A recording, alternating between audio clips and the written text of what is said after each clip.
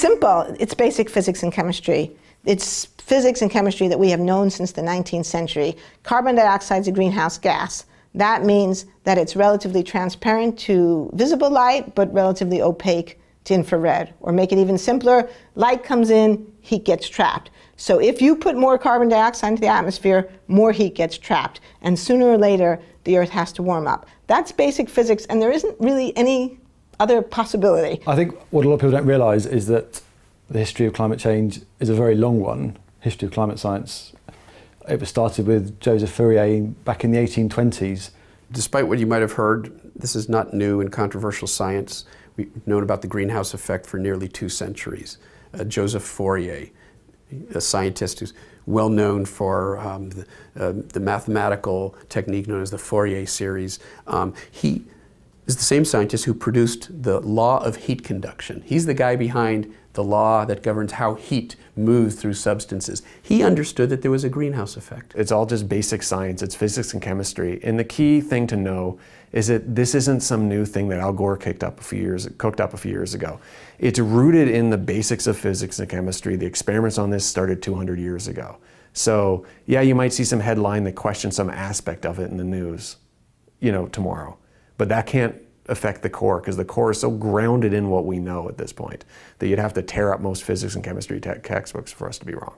So the next person in the story is John Tyndall, who's an Irishman who did some very careful experiments in London in the 1860s on the absorption of infrared radiation by various gases. He tried lots of different gases. He had normal air and water vapour and carbon dioxide and methane and other hydrocarbons, measuring how much infrared radiation was absorbed by these gases, and he found that various greenhouse gases, as they're now called, so carbon dioxide and methane and so on, they absorb infrared radiation in this laboratory experiment, and so this is the basis for what we now call the greenhouse effect.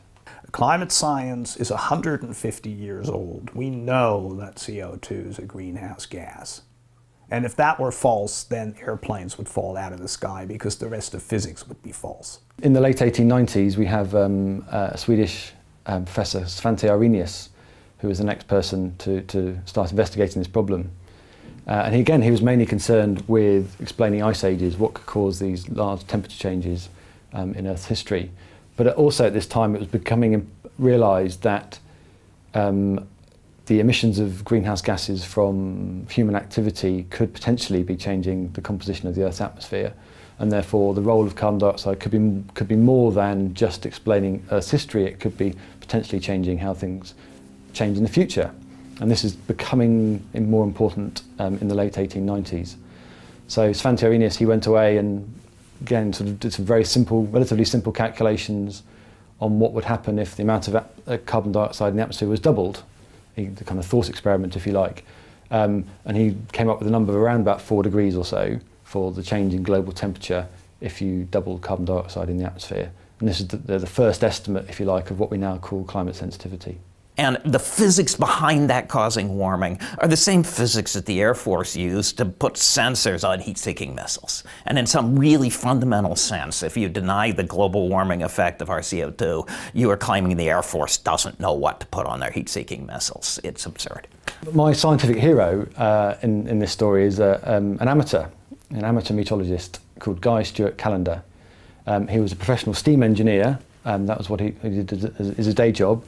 But in the evenings and weekends he used to collect temperature measurements from around the world, and he was a very avid meteorologist. He took measurements in his back garden, and he just enjoyed collecting data from temperatures all over the world.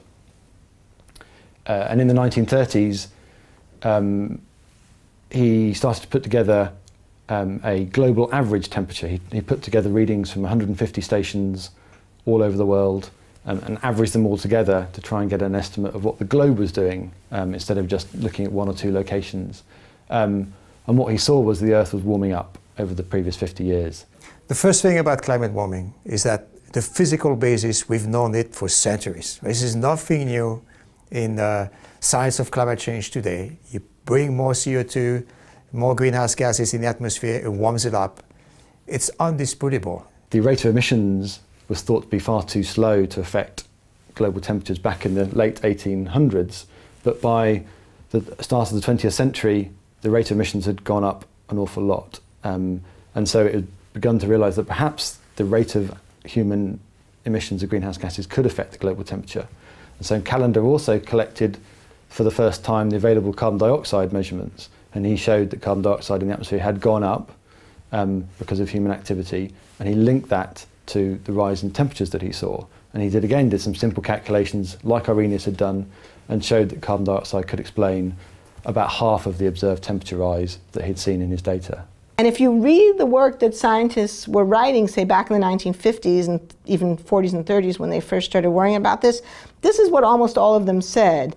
Almost all of them said, well, we don't know for sure when this will happen, but sooner or later, unless we're missing something, the Earth has got to warm up.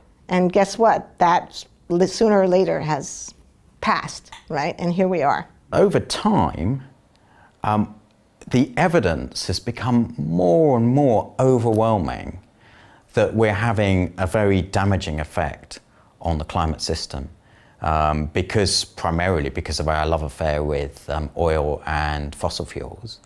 We know that has thermal properties. We know that's going to warm the planet with further fossil fuel emissions. There's absolutely no doubt about that happening. So the evidence is very clear where we're headed and the fact that the humans are driving it. It's a matter of physics and chemistry, and at the end of the day, science is about what is, and what is we're changing the climate system.